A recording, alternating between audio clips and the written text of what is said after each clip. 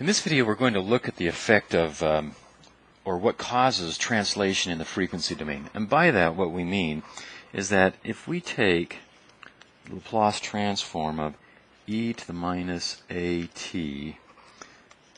f of t, let me write it up here, and then we'll talk about what we're saying here. It's equal to f of s plus a. So what we're saying here is that we have some f of t.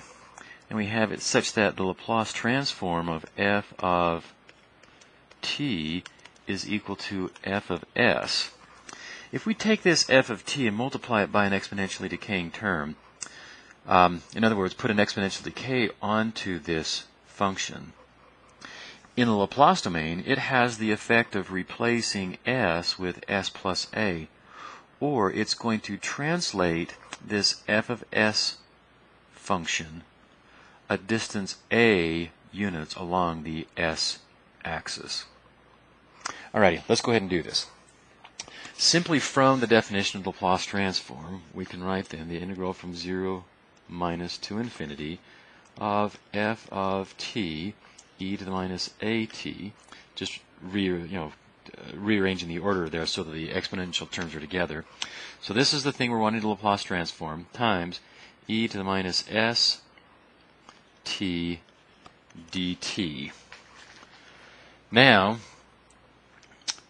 notice we have two exponents multiplied together, exponential terms multiplied together. Add the exponents.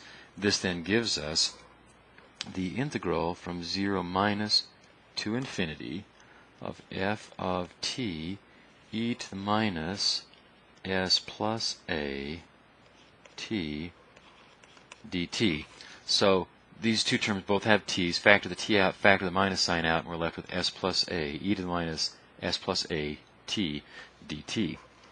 Now, we need to be just a little insightful here and look at this and say, this is just the definition not of f of s, but of f of s plus a. And that's what we were setting out to demonstrate. Well, is this really f of s plus a? What does that mean? If you're not sure about that, let's just take a look here. Here's our defining integral for the Laplace transform, 0 minus to infinity, f of t e to the minus st dt. That is, by definition, f of s. Well, let's see, let's try it like this, f of s plus a. So if this is f of s, what will f of s plus a be? Well, that would be simply replacing any s in f of s with s plus a, or we would have then f of t e to the minus, replacing s with s plus a, t dt. And that's exactly what we've got here. This, or the effect of multiplying f of t by e to the minus at, putting this exponential decay on it, results in the Laplace transform being shifted along the s-axis.